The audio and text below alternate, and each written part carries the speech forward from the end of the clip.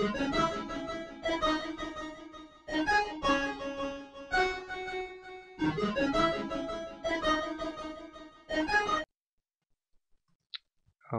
one more. That should be good. So if we say 5 by 5, and then we click create grid, this will create, I forgot to increment our index, but this will create 25 slots. And then we can go back to our grid and click clear grid to destroy them all. Let's go ahead and get this numbered right. Say index plus plus. Alright, so now we also need to actually position them properly.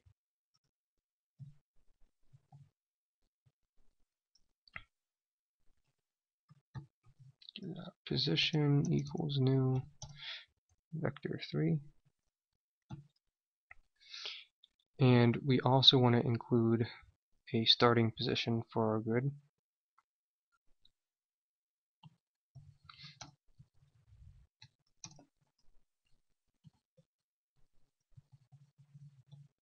Okay.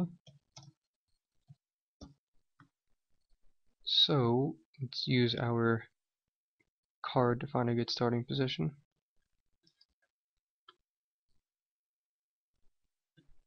So it's going to be top left, which means it's going to build down from the top left corner downwards. So this is -8, 10.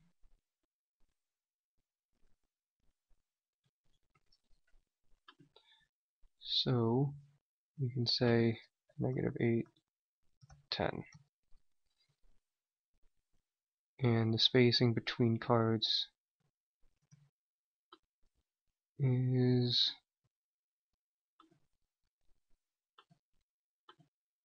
about 4.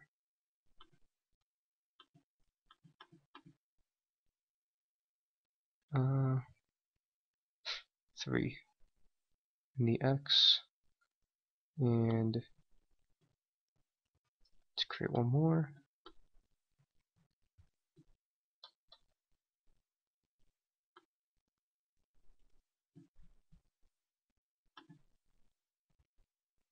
And about 4 in the Y.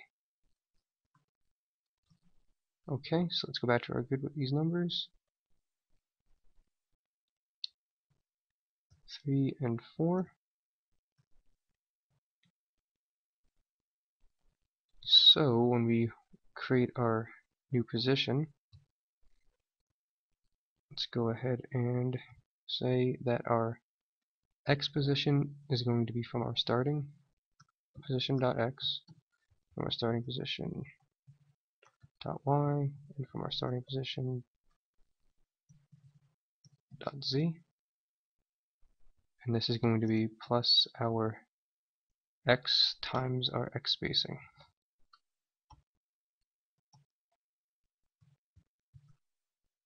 And this is going to be plus our Y times our Y spacing. Alright. Now if we click create grid, so it's still going up, and that's because this should be a minus. Now let's go ahead and clear this grid out. Create it. And now our grid is building down. Alright, so far so good.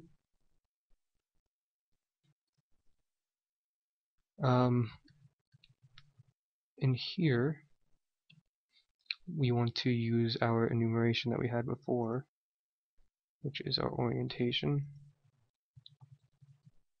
Right now we only have one case, which is at top left. But this is the top left case. So copy that, paste it in here. Let's go ahead and delete this.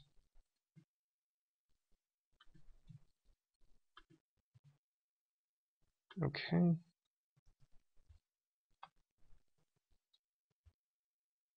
We can take this out, put this up to the top. Alright. One more thing we want to do now is that with our game object, we want to say that transform.parent is equal to our game object dot parent or transform. So let's go ahead and clear this, create it again, and now they're all parented properly.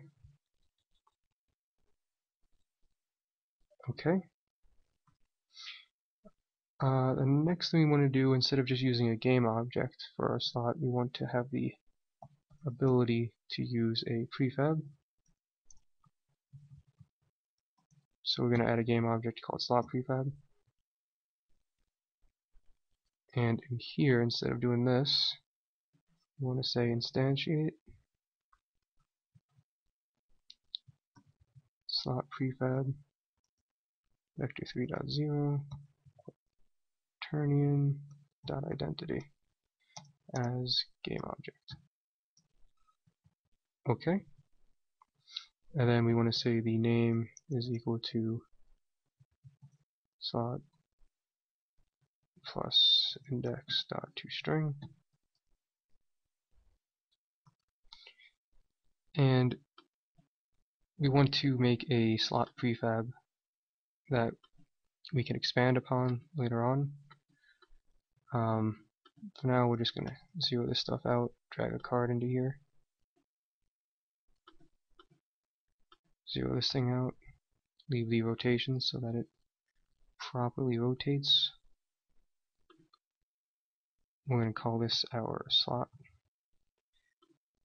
We're going to drag this into our prefab folder, delete our old cards.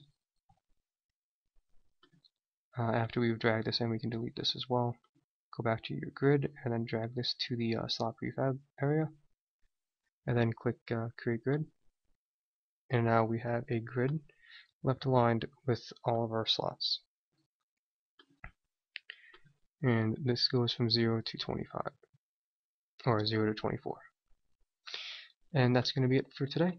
Thank you guys for watching.